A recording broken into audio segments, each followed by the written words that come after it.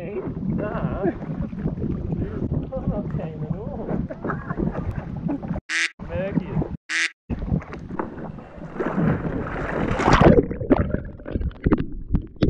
This is the worst!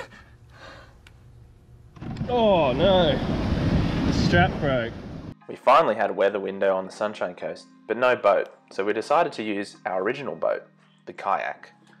The water was really green inshore, so we figured why not paddle out some 2 kilometres to see if it cleans up.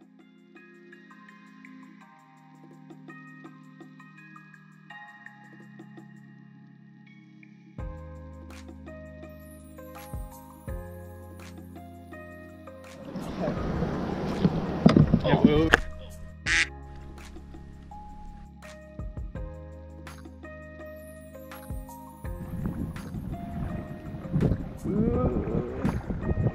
It just gets right up to it.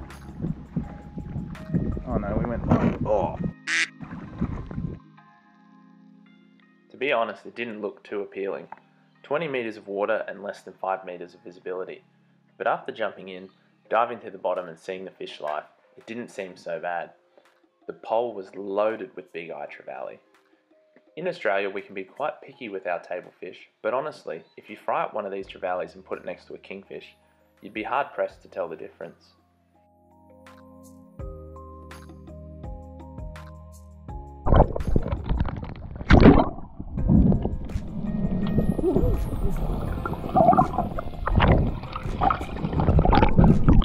Oh, they're not bigger than they look, eh?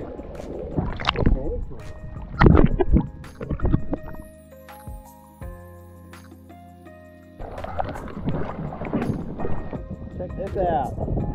Had a squid at its gut. On our way to the second spot. Hopefully some viz. It wasn't too good out there, but at least we got some fish. What do you think, Louis? Oh, that was pretty scary. Nah, it wasn't that bad. It was a bit raw. A bit raw, yeah.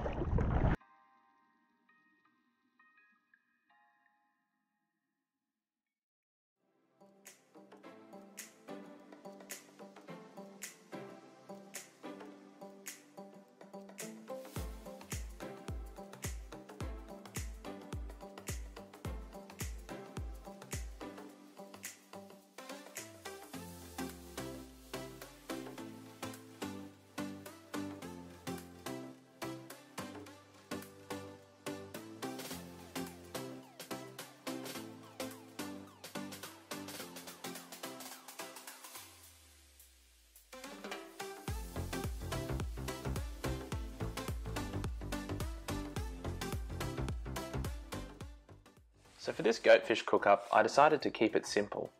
I gave the fish a quick brush with some egg yolk, rolled it in breadcrumbs and sprinkled on a bit of seasoning. I then pan-fried the fish until it was golden brown. I also quickly did up a salad as well and put my unused crumbs in the salad. Frugal! Same as the trevally, the goatfish, or moana-cully, is not really a target species in Australia. I remember shooting my first one ever in a spearfishing competition, and it was quite a good size. I showed a pretty experienced and open-minded spearo, and he told me it would actually taste great, as goatfish sift through the sand eating small crabs and other crustaceans. They're actually a delicacy in Hawaii. I'll link up some videos at the end to show you.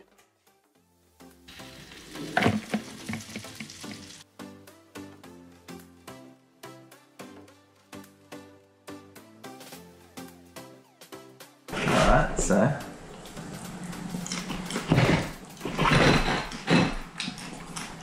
dig in.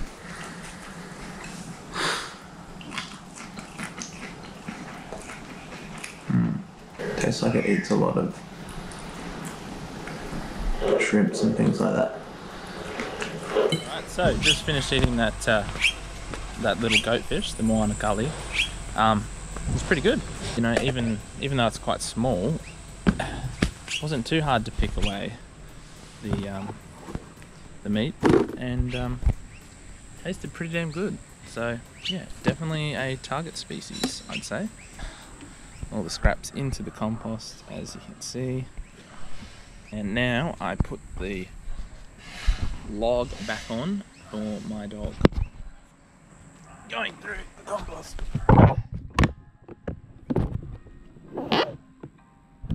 sometimes she still gets in.